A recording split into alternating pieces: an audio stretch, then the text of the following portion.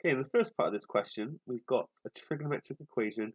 We're trying to show that it's a hidden quadratic in tan squared. So somehow we've got to get rid of the sine and the cos in this equation.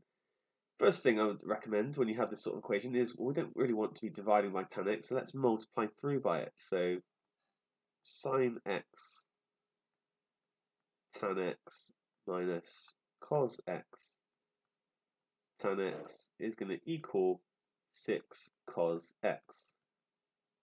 Now, we can see in this part that we've got a minus 6 by itself, and if I minus 6 cos x over, I get a minus 6 cos x. So it's going to make sense to divide through by cos x, and I can do that.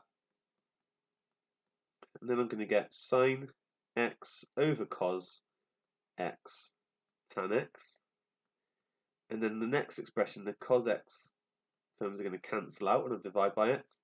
And this is also going to happen for the 6 cos x. Sorry, that's gone. And finally, we can use the fact that sine x cos x is identical to tan x. We can write down that tan squared x minus tan x minus 6 equals 0 as required.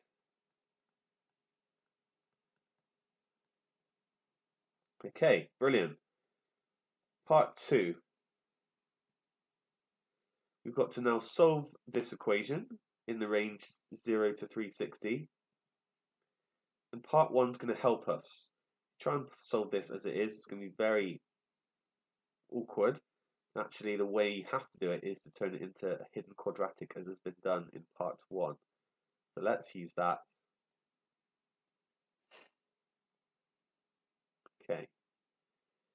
Okay, so now we can do a substitution and let u equal tan x. So it becomes u squared, because that's what tan squared x is. U squared minus u minus 6 equals 0. You can factorize this. It's going to be minus 3 and plus 2 to multiply to give minus 6 and add to give minus 1. So u equals 3 or minus 2. And that means that tan x equals 3 or minus 2. Okay, let's deal with one at a time. Tan x equals 3 implies that x equals the inverse tan of 3. We can work that out, but actually we need to know what the graph of tan x looks like to get all the solutions, because this only gives us one. So here's 90 degrees, and actually there will be another solution. So we've just basically found this one here.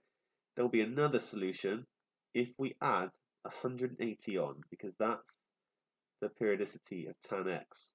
So it's going to equal inverse tan 3. Let's just work out what that is actually.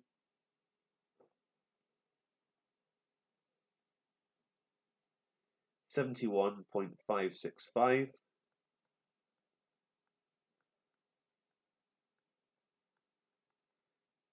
or 71.565 plus 180.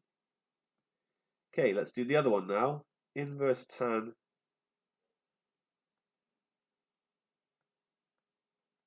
of minus 2.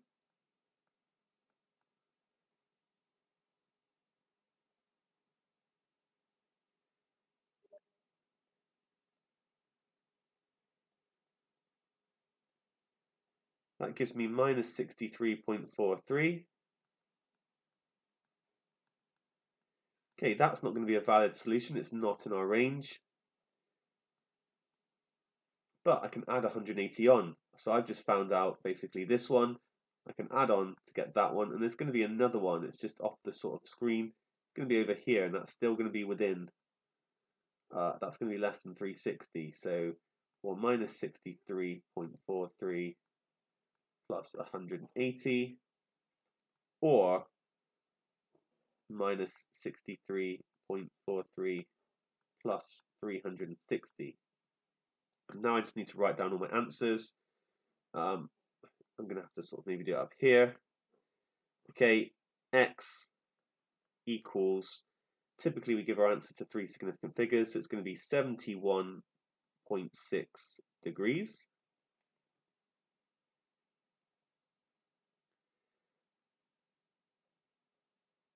Now it's best not to round it too early, even though it won't actually matter here, we'll get away with it. But if I add 180 degrees, I'll get 252 degrees.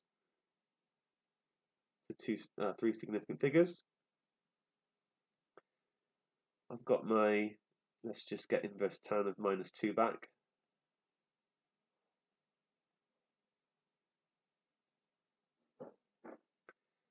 I've got 116, so 117 degrees.